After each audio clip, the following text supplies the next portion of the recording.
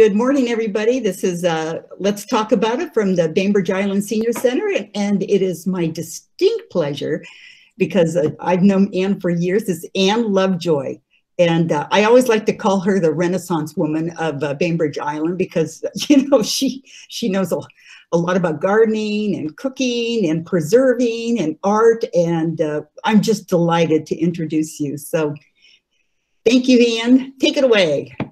Thanks, Karen. Karen and I actually used to work together at Lindsley's Fine Clothing, and we both still wear the stuff we got there probably for the rest of our lives. I miss that shop. Well, welcome everybody. Thanks for showing up. I walked around the garden this morning, and one of the things I found, can you see this little bouquet? So those brown and yellow and gold flowers are called bidens.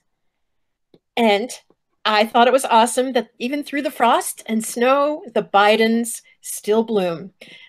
Just a little moment of niceness in the winter garden, right? They still persisted. They still persisted, and they're still there. I love that. I also got some calendulas, which are the calendar flower, and they bloom pretty much all through the whole year, off and on. And some feverfew, which is actually a sovereign remedy for migraine headaches. In fact, an article in the English Lancet, which is like our American Academy of Physicians magazine, the Lancet article said they did studies and found that eating one leaf of feverfew every day in your salad or something was better than any of the medications available for controlling migraines, which I thought was pretty great. Pretty handy little dandy flower. And one of the things I found that I was so pleased about is the last of my sweet peas, right? They still smelled so wonderful. They're fading fast, but there's still a few out there. I always love to go and just look around the garden after a heavy frost. It's amazing to me how many bees and pollinators are still there. And this morning when I was doing that, I had hummingbirds buzzing me because they're still getting nectar from the fuchsias. And a lot of the hardy fuchsias are still blooming away perfectly happily. So that's something to remember too, that don't want to tidy up too soon or perhaps at all, because it's so much better for the pollinators and creatures like the hummingbirds to have things to eat and things to drink all through the winter. Besides, if you leave stuff standing, not only will many, many pollinators find places to make homes in it over the winter or go dormant in it or lay their eggs in it, things like clumps of grasses or even fading perennials, you can leave a lot of that stuff standing and call it a nature preserve. If anyone tries to give you flack about it, you can just point out that it's a bird sanctuary and a nature preserve. And the really good news about all that is by the time you do decide to do something about it, like come February or March, it's all rotted down in place. It's strengthening the soil. It's feeding the biota. All the natural creatures are able to get up and come out of their eggs or hatch out of their caterpillars or whatever it might be. And you will have very little litter to clean up. So it's not just the lazy way to do it. It's actually the benign, environmentally correct way to do it. I kind of love that. So, but don't get too hasty with the clippers. That's what I would say. Several people have asked if it's time to prune the roses. And I would say no, for a number of reasons. For one thing, roses can get their tops killed off in cold weather. And we did have a frost, a real freeze, and we will probably have some more. So I don't cut back roses until about the middle of February. And you definitely want them to set a few rose hips, because the formation of those hips, so don't cut off the faded flowers either. Let them sit there till they turn into hips, because rose hips hormonally drive the canes to harden up and toughen up for winter. So it's important to let that happen. And then, of course, the birds like to eat them too. And they're really pretty in wreaths and things like that. I'm hoping that some of you have brought questions to the table so that I don't have to just sit here and talk and talk and talk. If you do, please jump in or put it in the chat, and we can all see that on the side. I did have some questions from various people, and one of them was, is this a good time to spread compost? And yes, even if the ground is frozen, this is a very good time to spread compost. And you don't have to rake up the leaves. spread it right over the top of those leaves, because rotting leaves are one of the best things you can offer your soil in terms of nutrients. Even big ones like big leaf maples, if you have a ton of them, they do tend to mat up.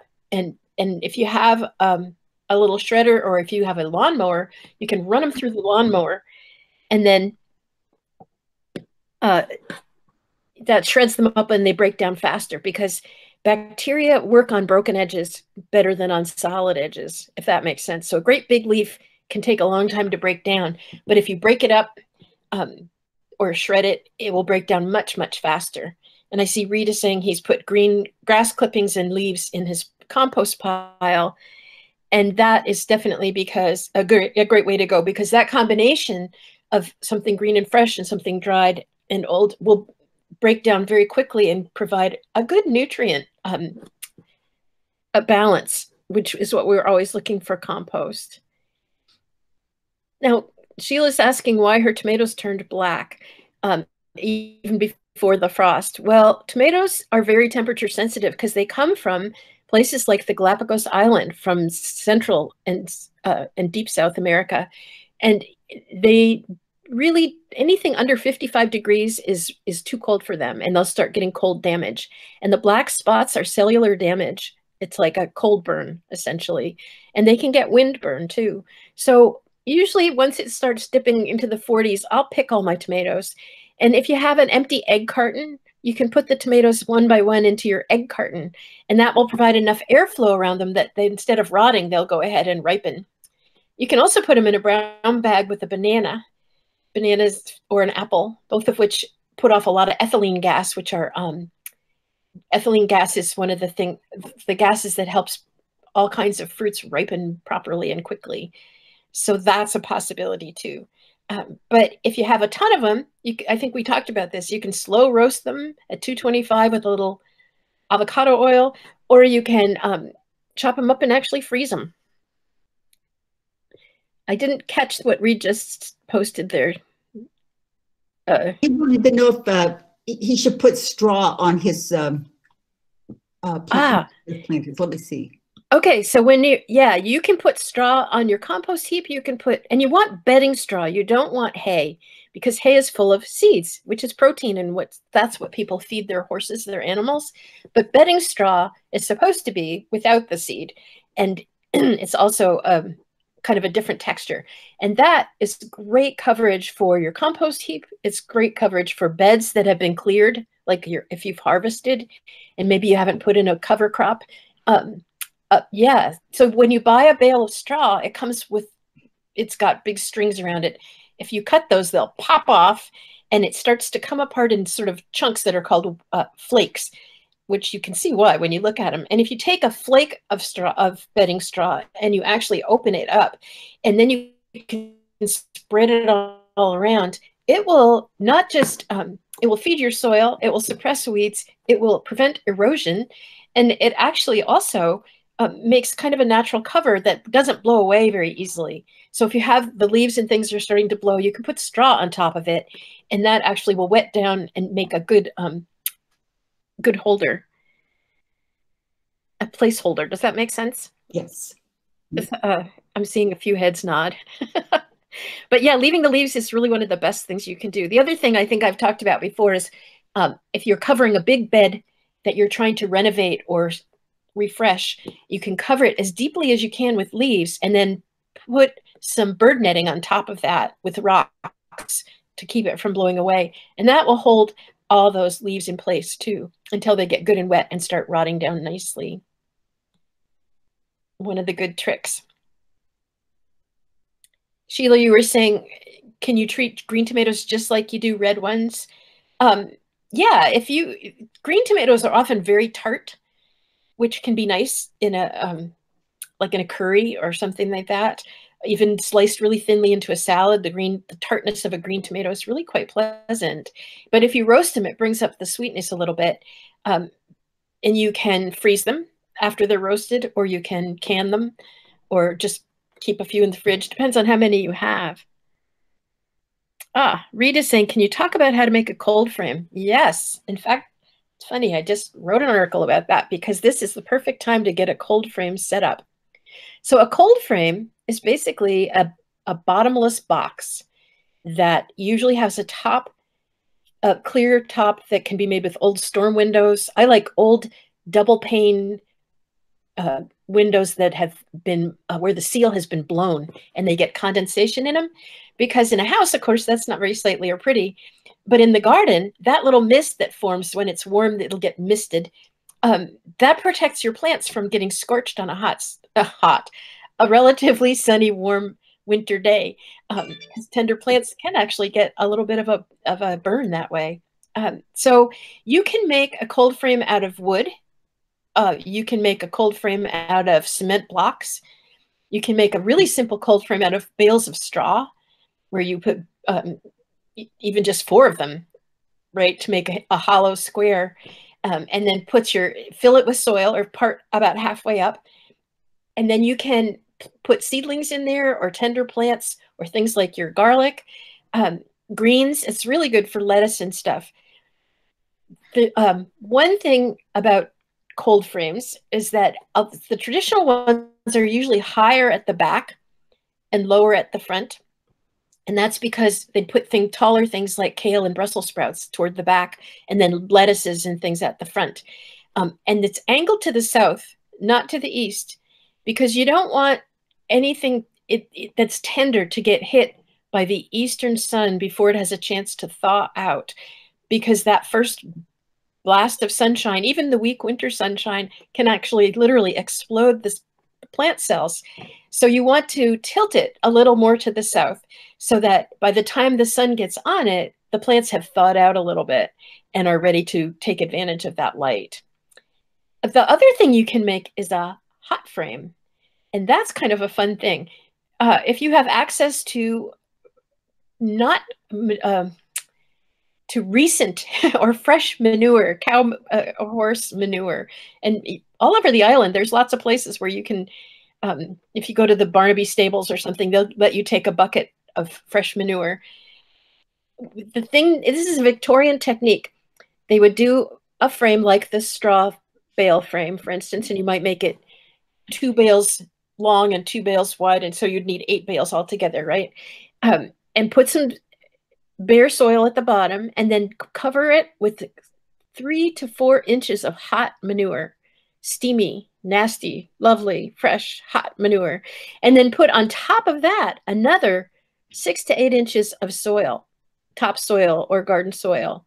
And what will happen is the warmth of that manure will provide enough root warmth that it really speeds the growth of things like greens, especially lettuce, spinach. Even you could do baby carrots, you could do onions and things like that, and have an earlier harvest than you would otherwise. And that was something the Victorians were very fond of doing. They made big, huge hothouses, even full of fresh manure covered with enough of the garden soil that the plant's roots wouldn't burn. And then, of course, through the winter, the manure would mature and cool off. And then they'd turn that over and it would be really nice soil to put in the garden again. I hope that answers some of your questions. If you do decide to make one out of wood, you want to be sure you're not using treated wood, because the chemicals that are involved in treated wood, including copper, can leach as much as 6 to 8 inches into the soil. And in a small cold frame, that doesn't leave you a very big area to plant into. Plus, you don't really want to be eating the stuff that makes wood preservatives. So either you would use cedar, or you could use, again, the concrete blocks. And cement also leaches out a little bit and becomes a little more alkaline, but that is actually okay. It's not that much. And if you just put a piece of that row cover, that woven row cover between the soil and the concrete blocks, that will keep the leachate on the right side of the business. Does that make sense? Mm-hmm. It's sort of hilarious. I feel like I'm such a geek about stuff like this, and it's sort of amazing to me that anyone wants to hear it. We like your geeking. Thanks, Bonnie. I did I wanted to show you a couple of things that I'm doing with my grandkids. Oh no, I know what I wanted to show you. Do you remember a month ago I planted a garlic for her and showed you how to do it? Well, here it is. Oh, wow. Yeah, and it's already about a foot high, and it's starting to form a bulb. And this will be, I planted the rest of them outside. This was outside too, but I put it in a pot so I could bring it back in and show you what happens. But in just a month, and it's already got roots coming out the bottom, so it's ready to go into the ground. But garlic planted anytime between now and the winter holidays will have a very good chance of growing up and making nice big plump bulbs that would be harvestable in like June and July. So if your garlic starts to sprout, you can take it outside and plant it. And again, the bigger the corm that you plant, if you take the littlest cloves, they'll make very small heads. But if you take the bigger cloves, they'll make nice big heads. And that's a way to grow your own and over keep collecting the biggest, plumpest cloves, and you'll end up having your own strain of large cloved garlic. Kind of cool. I get garlic. I trade with my neighbor too. She saved the little, when garlic flowers, the flowers will actually turn to tiny bulbs. They'll form little bulbs on the stem if you leave the flower stem to dry.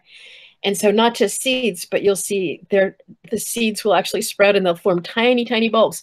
You can plant those too, but they'll take longer, like maybe 3 years to come to full size. A clove will head up in just a matter of 6 months or so. Makes it a little faster, but it's still pretty fun to know you can grow your own from pretty much anything. One thing my granddaughter and I have been doing is collecting seeds of all the things she likes. And someone gave us a wonderful book called Miss Rumphius about a woman from New England whose grandfather told her that she had to make the world more beautiful. And she loved lupin flowers. And so she started planting them wherever she went, and her kids did, and her grandkids did. And the story kind of goes on into the generations. Well, Cecily, who's 4, thought that was wonderful. And she said, I would like to make the world more beautiful too.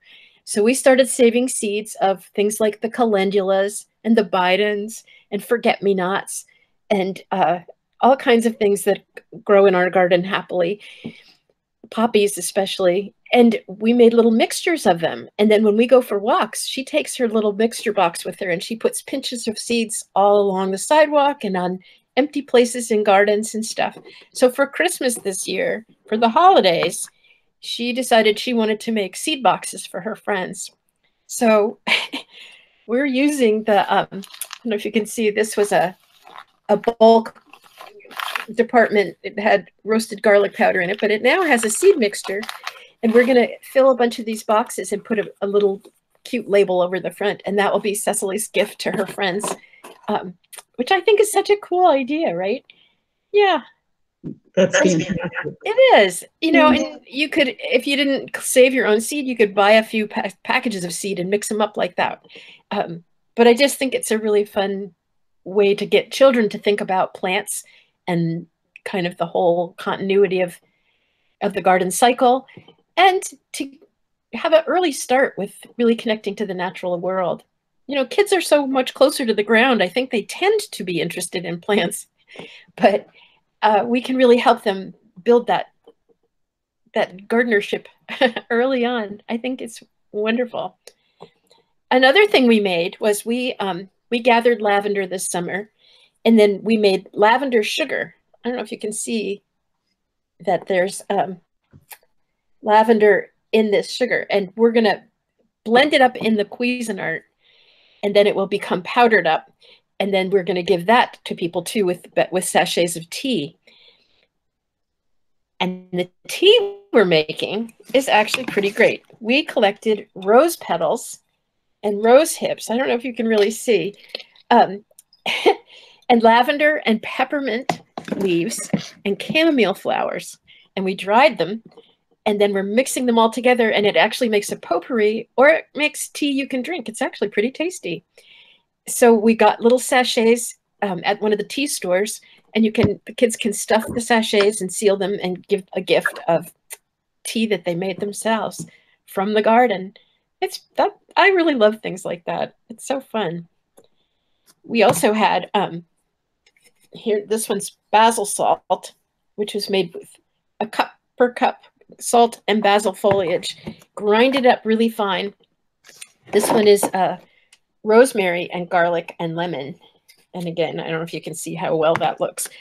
And those, like, too, you do a cup of herbs or whatever, lemon peel and garlic and things per cup of kosher salt. Grind them together, bake them at 225 in a rimmed baking sheet until it forms a yellowy crust, kind of gets crunchy in about 15 or 20 minutes. And you let it cool a little bit, break it up and put it back in the cuise and buzz it again. And then you can put it in, like TNC, the grocery store sells little jars like this, but you can also save interesting little jars from all kinds of things. We have a little jar collection that we use. I think this one might have had honey in it or something. But the kids have such a great time filling that kind of thing with tea or with their salts or with the things we made. And I actually enjoy it too. Another thing we made is vinegars. And this one is my favorite. It's called nectarine vanilla. And it's got a vanilla bean in it, or some nectarine vanilla bean vinegar, right? When you make fruit vinegars, you can use frozen fruit. You can make raspberry, blueberry, cranberry, all kinds of things. And that is such a fun gift to give. And they're beautiful and they're really healthful. So easy to make. There's dozens of recipes online, but basically it's like 2 cups of fruit, 2 cups of vinegar, 1 cup of water, boil it down for 10 minutes, let it steep overnight, and then just use a sieve, pour it through a sieve. And what I do is I put a little sieve inside a funnel so that you can capture it and put it right into a bottle. But those are beautiful. And the cranberry one is really pretty, bright red, nice for the holidays. Another thing we were doing is making wreaths. We're starting to make outdoor wreaths as well as indoor wreaths. And we take twiggy things like vines and alder twigs and willow twigs and whatever we can find, pieces of softer bamboo, and weave a circle. And then stick all kinds of greenery in there, like huckleberries and hydrangeas, all the stuff that, you know, the things that still look nice in the garden, oregano seed heads and things like that. Even Scotch broom makes a really nice poof kind of. And instead of using wire to catch them together, we stuff the chinks with moss. And that way they can go right into the compost heap when you're done. And the kids like to put them in their garden as well as on the doors and things. And I think that's so sweet to have like a little sort of habitat wreath that you can just let it gently molder down, but it's still decorative through the cooler months. Another thing we made that was pretty fun was candles, big beeswax candles. And they collected things like alder cones and little sprays of cedar and some dried herb things that were pretty, rosemary and stuff like that. And we used a hairdryer on the outside of the candle to get it kind of softened up. And then they'd stick on the cedar or they'd stick on the fir cones with the back of a spoon so they didn't burn their fingers. And then we put a bow on it. It looks beautiful. And then it's like one of those really simple things, but I do stuff like that too. I use my grandchildren as an excuse, but really I'm the one who's playing around and having a really good time with all these things.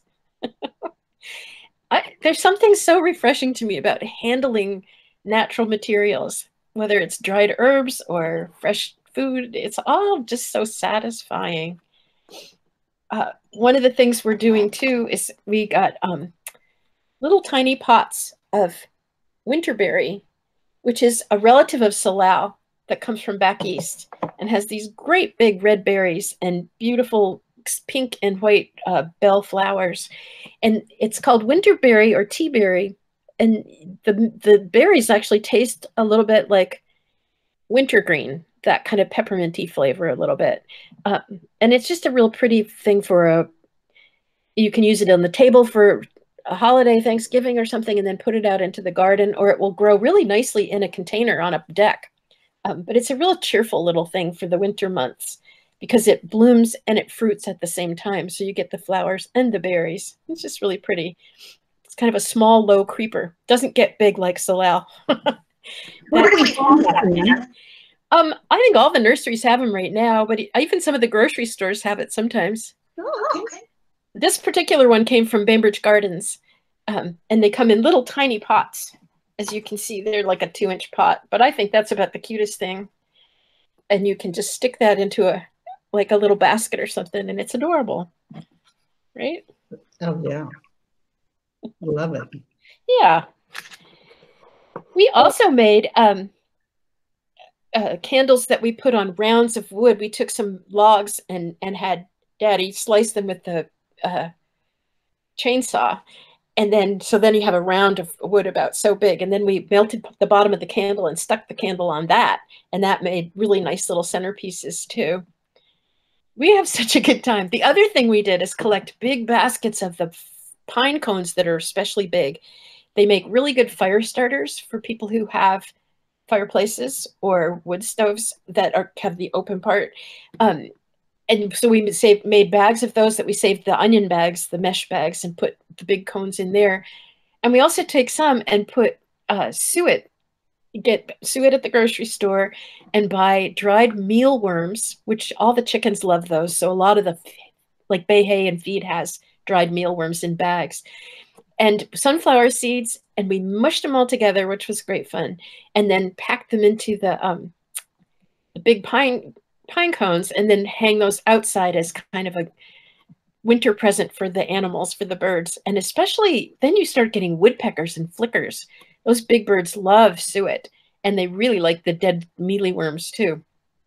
It's a little gross, but it's really good for birds. They don't need sugar, but they need protein, and harder for them to find bugs and things in the winter time. Yes. We have a tree that needed to be taken out. It was I forget what it was. It was an evergreen tree that died back here in the corner where the condo I lived. And the city said you could take it down, but you have to leave about, I think it was 8 feet of the stump. Because it's a habitat tree. Right. Yeah. And if you do that, you'll see that it is habitat, that even, a big tree in full growth can host so many birds and animals and critters all the way up and down the trunk. And even just that 8 foot, what that's left over, you'll discover that it can have flickers and woodpeckers will make holes, and then you might get bats moving in. We saw there's one here that's like that. That's about 10 feet high, and it has a little bat colony on the side where the woodpeckers had made the holes. You'll see all kinds of bugs and beetles crawling up and down. I feel like we're turning the corner from being obsessed with controlling the natural world to starting to be enchanted by it again and learning to look. And again, that's one of the things for me, my grandkids who are 4 and 7, they're still at the enchanted ages. So they see stuff and they're really taken with it. They'll spend a half an hour looking at pebbles and choosing just the right ones. I might do that too, but I might be a little embarrassed about it. They're not embarrassed at all. And I think it's that, even though it's cold and windy and nasty, it's still beautiful outside. We spent some time collecting the most beautiful leaves we could find, and then we iron them between sheets of wax paper. Do you remember doing that? Oh, yes. And then put them on the windows. It's pretty fun. Love it. I should have been a kindergarten teacher, don't you think? Oh, you would have. Well, I missed my call. Children to have you as a teacher. Yeah. Lucky. Do you have a question, Bonnie? No. And well, Yeah. it isn't a question, it's just a kind of a comment, but I'm thinking all of these lovely ideas you're doing with your grandchildren, it would make such a wonderful book. Oh, It would make such a wonderful book. that's an interesting idea. I like a book that kind of teaches other people, like other grandmas or whatever, just ways to share with your grandchildren. It's just it's so beautiful. I don't know. Mm-hmm. There are some books like that, but there can never be too many. I think you ought to do that, Anne. And I think you do it, not only you, but the 4 and the 7-year-old, your grandchildren do it with you. Do the book with you. You have another book, and you don't you? You have, I know you do. Of course you do. I think Bonnie's absolutely right on. I kind of feel like I've done my share. What if I put some of these stories in the flash now and again? That would be good. Would that be interesting to people? Oh yeah.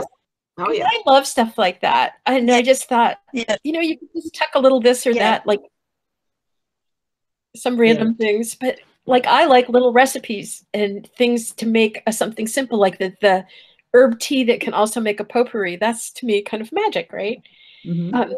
We made a French herb blend too. Like it's dried rosemary, oregano, thyme, parsley, and lavender. And we made little sachets of that for people too. And you grind it up just like with the salts. The smells, the holding things.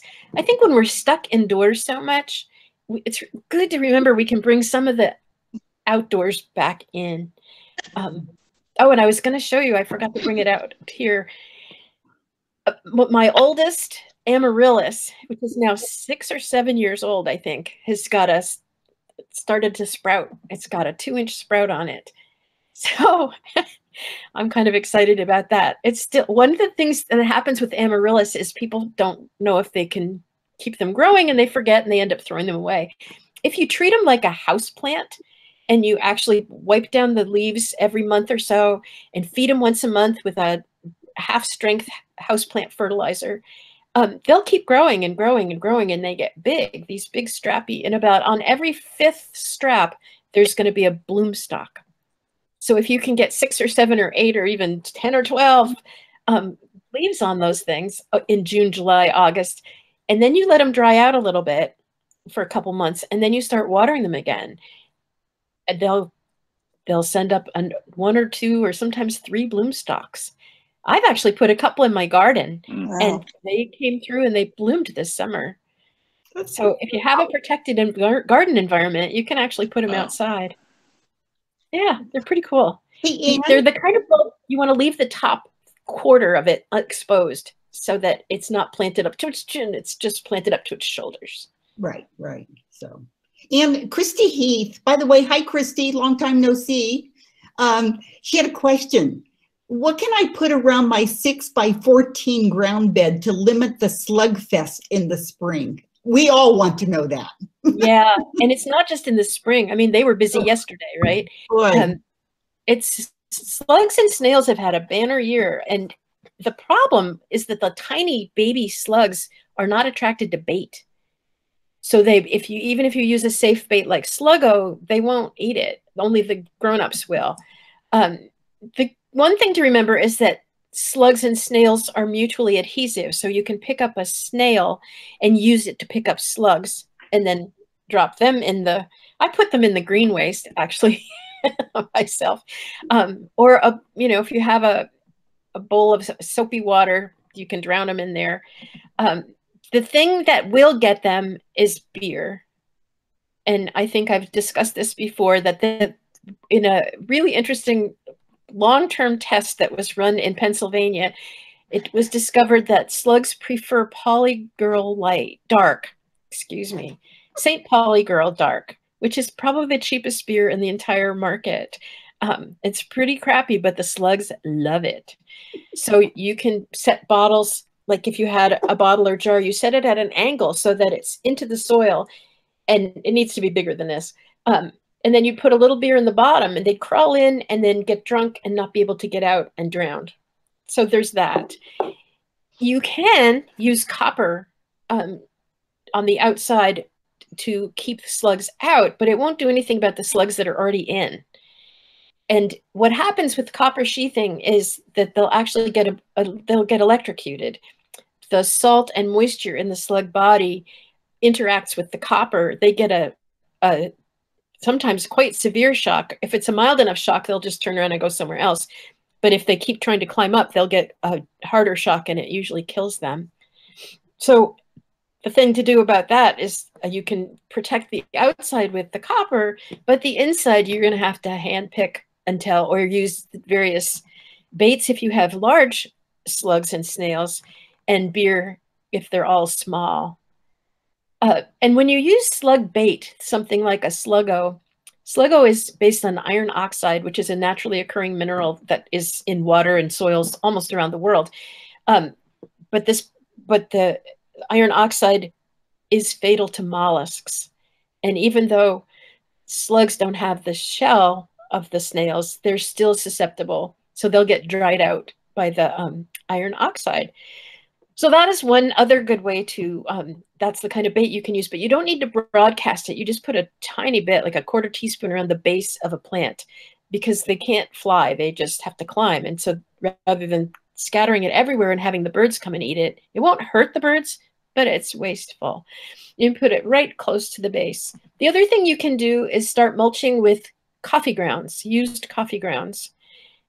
Coffee desiccates slugs, and they actually dry up into little, we used to make little Santa Claus ornaments out of them. You get the dried slugs and put little tiny hats on and hang them on our Christmas tree, or earrings.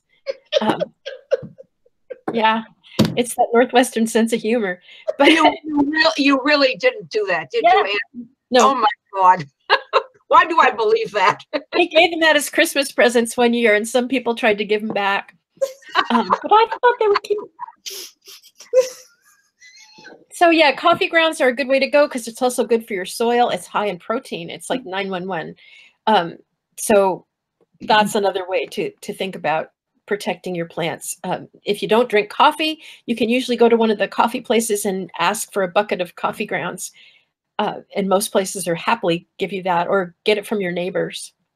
Just take the papers out. You don't need that. Oh, great suggestions. I hope that answered your question, Christy. If not, ask some more.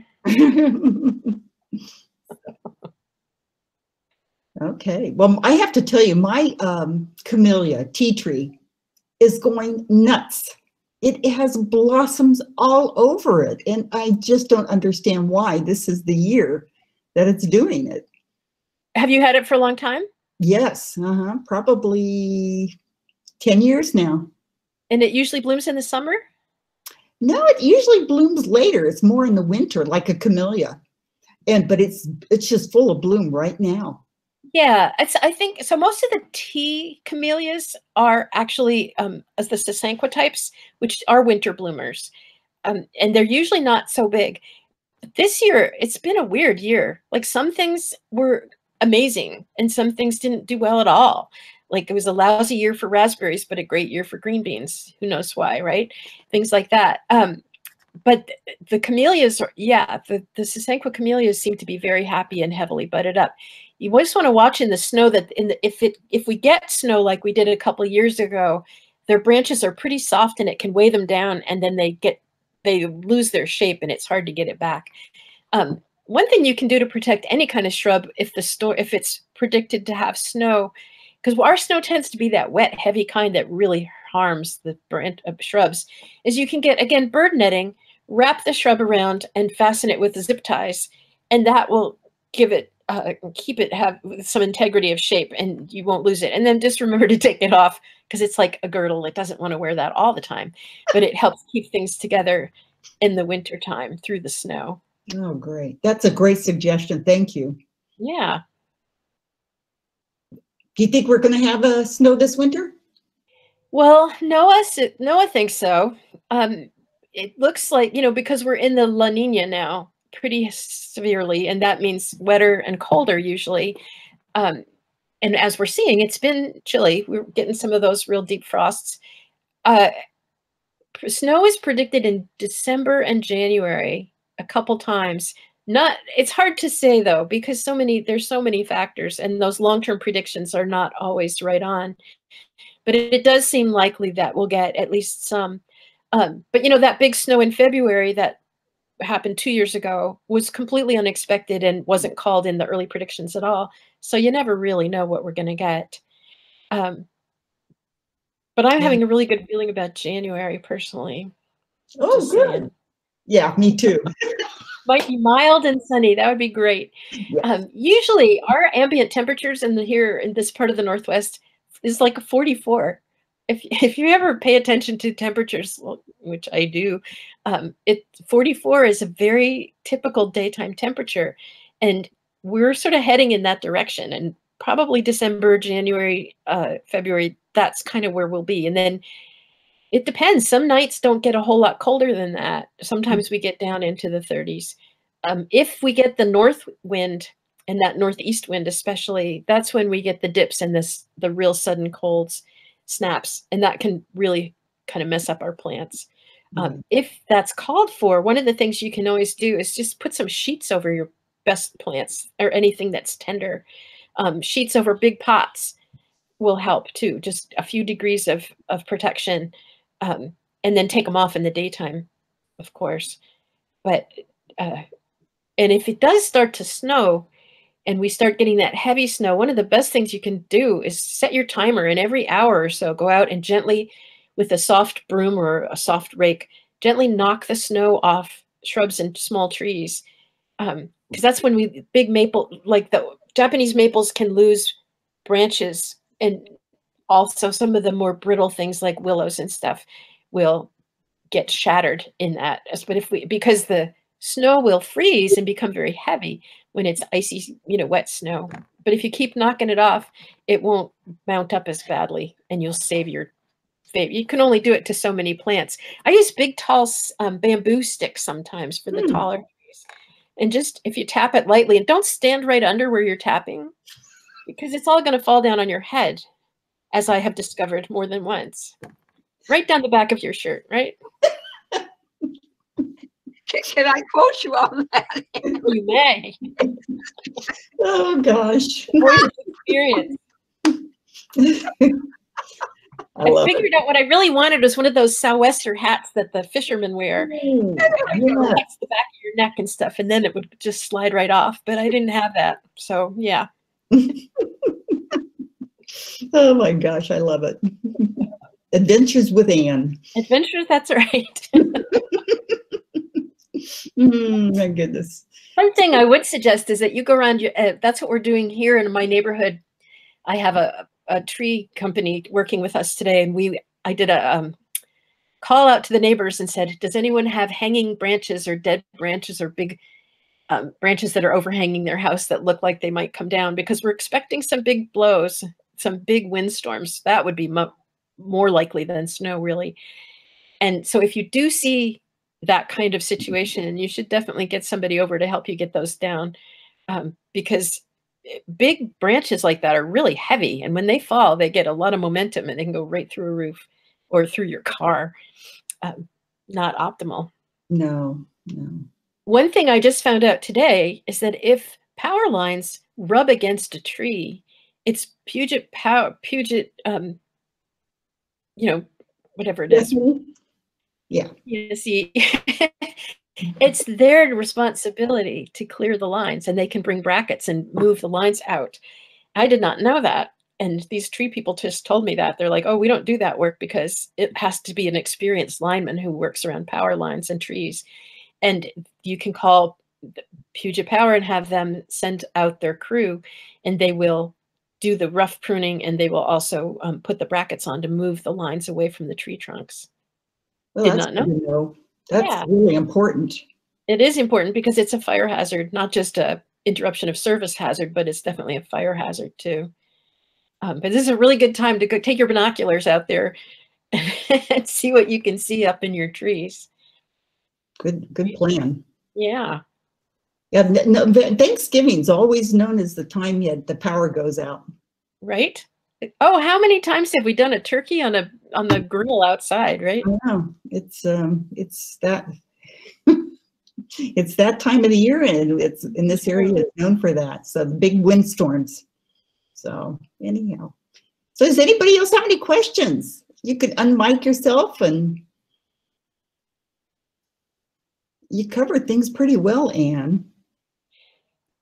Well, thanks, Karen. This is, it's really fun for me. I love to be able to talk about some of the stuff that I find so enchanting and find that other people are interested too. I think we just miss so much by forgetting that you don't have to be an expert at any of this stuff. You don't even have to be particularly good at it. It's not a perfectionist culture. It's like the sourdough thing, right? Like if those grizzly old 49ers could keep sourdough going in their tents, then it's not a kitchen challenge. And in the same way, so many growing herbs and doing these sort of simple homemade mixtures, it's not something you need a real solid recipe for. It's just something people have been doing for hundreds, maybe thousands of years. And I think we all just need to kind of trust ourselves a little more in those kinds of things. Yes. I happened to see on, I don't know, Facebook somewhere anyway, back last week, I believe it was, about things that you can do with your grandkids. And I sent it along to my son and daughter-in-law out in Wisconsin. Anyway, because they have the two little grandkids. Anyway, it was a pumpkin. Take a pumpkin or two, but one, take the top off. And of course, the most fun is taking the seeds out. Of course, that's they love doing that anyway. And come to find out, they hadn't eaten pumpkin seeds before, and so they now have them. They've now been initiated to the world. But anyway, what they did was then hang it with some vines. I think they used as birdseed feeders. Great. And, yeah, and they have a one that's about yay deep. The top was about yay deep, and then they have another one which is a lot deeper, and for the birds. And the birds are coming like crazy, I heard, which is so much fun. I was so glad to see that I got the pictures of them making it, which was even better. Oh, that's so fun. It was 72 degrees out there. Oh. Yeah, it was over the weekend. Yeah, and it's 72 as of yesterday. It was still 72 out there. And I'm thinking, oh, what is wrong with this picture? Well, our little carved pumpkin started to get a black eye and rotting from within. So I think you have a fairly short window of using, but I've seen people do that with gourds where you dry the gourd out and then kind of hollow them and make bird feeders or bird nests, bird houses and things out of them for sure. But yeah, I mean, pumpkins, we made pumpkin pie out of one of the little sugar baby pumpkins that we hadn't done anything with. And we cut it up and roasted it. It was amazing. It caramelized a little bit in the roasting. And then we used the immersion blender to gush it all up. And it made the best pie. It was so good. And now we have another one. We just made a chicken curry with pumpkin. And we've made pumpkin muffins with pumpkin seeds and chocolate chips. And we just have so much fun. But yeah, those little sugar pumpkins, big field pumpkins are not actually very tasty. They're really not, they're really grown for jack-o'-lanterns mostly.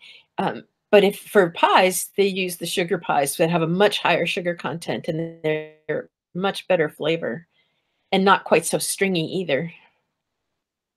Yeah. That was the best pumpkin pie I've ever made. It was with a Long Island cheese pumpkin. Believe it or not, but they sold it Town and Country, and I roasted it so it had that caramelization. Best pumpkin pie ever. I think the caramelization does a lot. But the heritage varieties were bred for flavor too, and we forget that. I mean, some of the field varieties were bred for feeding like sheep and pigs in the wintertime, so they're not necessarily that tasty. But one of the things that people used to do is in the summer, they would, when the vines were getting big, they would take a saucer of milk and make a little slice in the vine and put the slightly cut stem into the saucer of milk and put a stone on top to keep it there. And it would take in the milk and it would give it the calcium that would keep the leaves from getting powdery mildew, but it also built a really firm shell for the pumpkins. So they were much better keepers and bigger too. Kind of cool. So if you have trouble with mildews or molds on your pumpkins, that's something to try for next year. You can just spray them with a 10% solution of skim milk, powdered milk in water. Does the same thing. Wow. Yeah. The other thing that's really fun to do with pumpkins, if you're growing them, is you can etch on them fancy designs and stuff while they're still growing, and they'll get bigger and bigger and bigger, and those designs will harden and be really, you can make really beautiful. The kids like to write their names on them, of course. But you just cut lightly into, not deep enough to really gouge it hard, but and you can draw and scroll and make these really pretty designs. And as the pumpkin gets bigger, it will still have all that design stuff on it. Wow. Yeah, really fun. Would you use like maybe a pencil? What would you Yeah, use? or the we used the like there's a tool that we used to use for cleaning under your nails that was wood. Do you remember those? And have a slanted top kind of, and you could like a depressor and use that. Or you can use like an X-Acto knife if you just cut shallow. Mhm. But yeah, it's fun. I'll have to try that next year. That's wonderful. I'll try to remind everybody. Yeah, yeah. We'll get together somehow, either this Yeah. way Oh, or who knows? Where will we be next year? Who knows? I know.